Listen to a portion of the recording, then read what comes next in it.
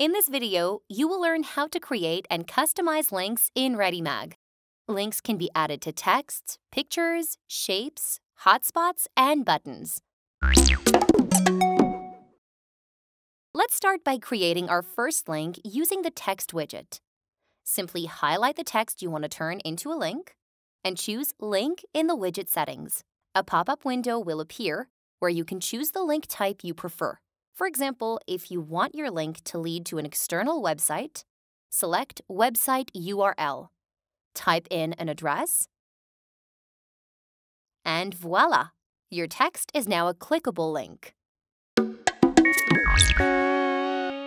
Before we move on to other types of links, let's discuss link styles.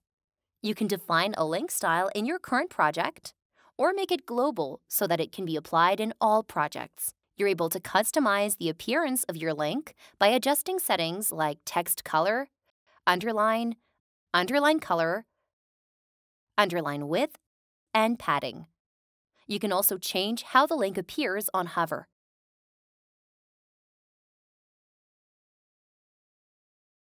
On top of that, you can define the current link style for widgets with the On All Pages setting enabled. It's a link style for the page that the visitor is currently on.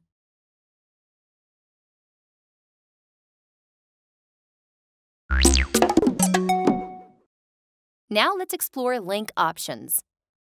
This one allows users to jump directly to a specific page within a multi-page project. To add this link type, simply enter the page number in the link settings. When you click on the link, you'll be taken to the designated page. These links update automatically when you rearrange pages in your project. You can also add email links. Clicking on this link automatically creates a new email to the specified address. Another link type is phone links. This one allows users to call a specified phone number directly from their device. Next up are anchor links. These links allow you to link to a specific section within the same page. First, select the desired widget, then create an anchor link. You can click anywhere to set your anchor or type the height in pixels.